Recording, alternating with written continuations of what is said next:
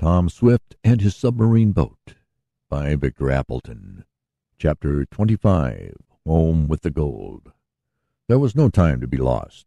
They were in a treacherous part of the ocean, and strong currents might at any time further break up the wreck, so that they could not come at the gold.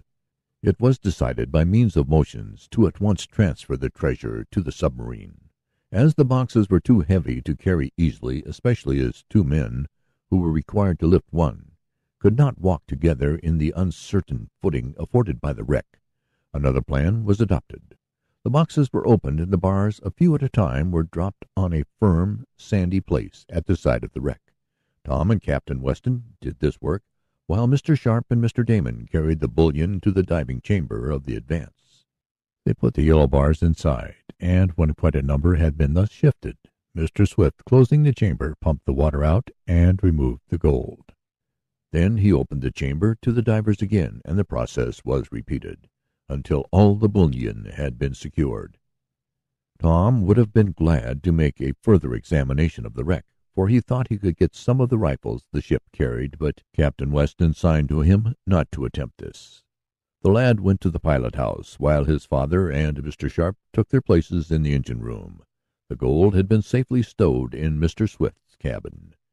Tom took a last look at the wreck before he gave the starting signal. As he gazed at the bent and twisted masts of steel that had once been a great ship, he saw something long, black and shadowy, moving around from the other side, coming across the bows. "There's another big shark," he observed to Captain Weston. "They're coming back after us." The captain did not speak. He was staring at the dark form. Suddenly, from what seemed the pointed nose of it, there gleamed a light, as from some great eye. "Look at that!" cried Tom. "It's no shark."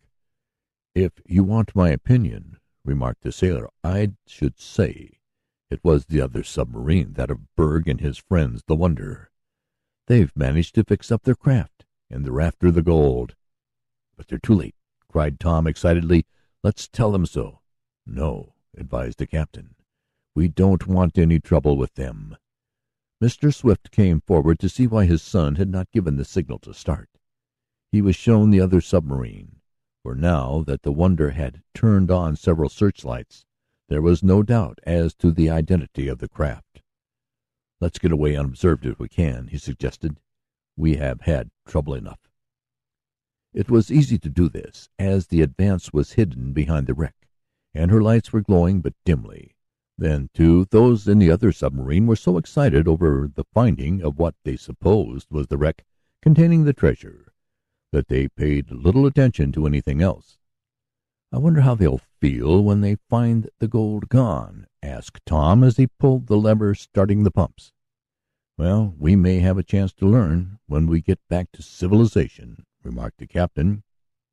The surface was soon reached, and then, under fair skies and on a calm sea, the voyage home was begun. Part of the time the Advance sailed on the top, and part of the time submerged. They met with but a single accident, and that was when the forward electrical plate broke. But with the aft one still in commission and the auxiliary screws, they made good time. Just before reaching home, they settled down to the bottom and donned the diving suits again, even Mr. Swift taking his turn. Mr. Damon caught some large lobsters, of which he was very fond, or rather, to be more correct, the lobsters caught him. When he entered the diving chamber, there were 4 fine ones clinging to different parts of his diving suit. Some of them were served for dinner. The adventurers safely reached the New Jersey coast, and the submarine was docked. Mr. Swift at once communicated with the proper authorities concerning the recovery of the gold. He offered to divide with the actual owners after he and his friends had been paid for their services.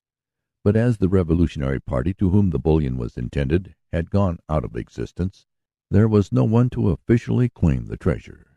So it all went to Tom and his friends, who made an equitable distribution of it. The young inventor did not forget to buy Mrs. Baggert a fine diamond ring, as he had promised. As for Berg and his employers, they were, it was learned later, greatly chagrined at finding the wreck valueless. They tried to make trouble for Tom and his father, but were not successful. A few days after arriving at the seacoast cottage, Tom, his father, and Mr. Damon went to Shopton in the airship. Captain Weston, Garrett Jackson, and Mr. Sharp remained behind in charge of the submarine. It was decided that the Swifts would keep the craft and not sell it to the government. As Tom said, they might want to go after more treasure some day. "I must first deposit this gold," said Mr. Swift as the airship landed in front of the shed at his home. "It won't do to keep it in the house overnight, even if the Happy Harry gang is in jail." Tom helped him take it to the bank. As they were making perhaps the largest single deposit ever put in the institution, Ned Newton came out. "Well, Tom," he cried to his chum, "it seems that you are never going to stop doing things. You've conquered the air, the earth, and the water." "What have you been doing while I've been under water, Ned?" asked the young inventor. "Oh, the same old thing, running errands and doing all sorts of work in the bank." Tom had a sudden idea. He whispered to his father, and Mr. Swift nodded. A little later he was closeted with Mr. Pendergast, the bank president. It was not long before Ned and Tom were called in.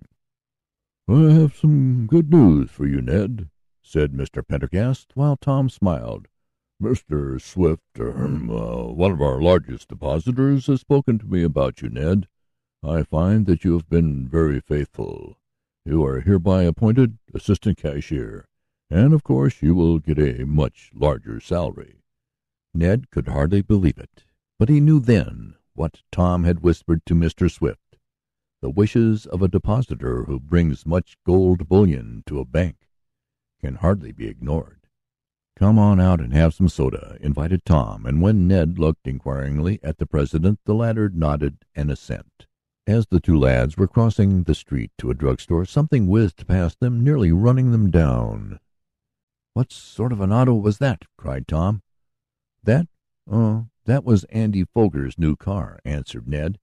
"He's been breaking the speed laws every day lately, but no one seems to bother him. It's because his father is rich, I suppose.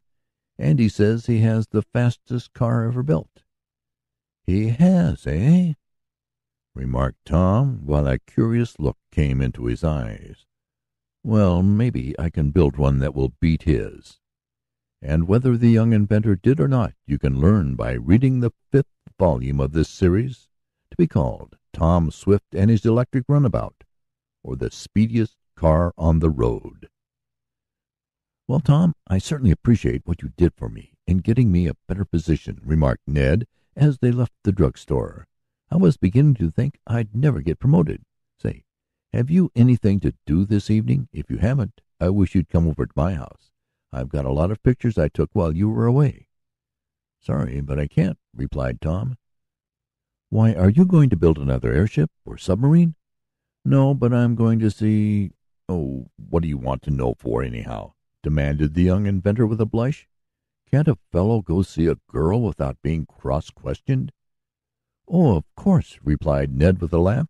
"Give Miss Nestor my regards." And at this Tom blushed still more. But as he said, that was his own affair.